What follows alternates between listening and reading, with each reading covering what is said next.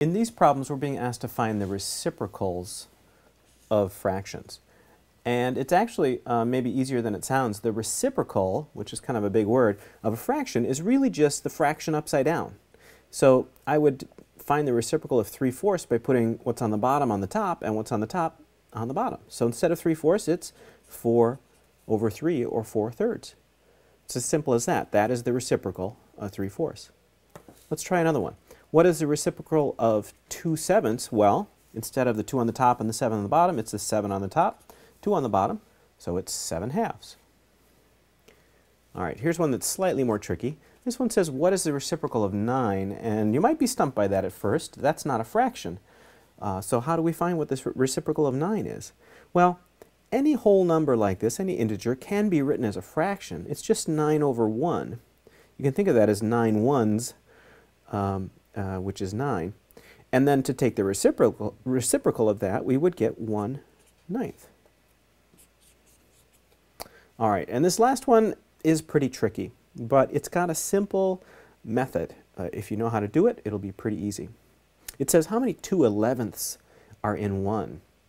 So if you had 1, let's say this box is 1, and you'd chop that up into 11 parts and then shaded in 2 of them, how many would be in there to make up that 1? Maybe this would be easier to visualize if we just chopped it up into 4 parts and changed the question. So let's say each of these bars is 1/4, and the whole box is 1. How many 1/4ths are there in 1? Well, you can count them, 1, 2, 3, 4. So the answer is 4, which if we wrote it as a fraction, it would be pretty clear. It's the reciprocal of 1/4. So how many 1/4ths in 1? 4 once, or 4. The same trick works on any kind of fraction. If you ask how many 2/11ths are in 1, it's going to be the reciprocal of that. So the answer will be 11/2. And I can maybe show you how that's true with something slightly more difficult than the 1/4. This problem would be how many 2/3 in 1? That's our question. Well, if we divide this up into thirds, and we have 2 of them shaded in, that's 2/3.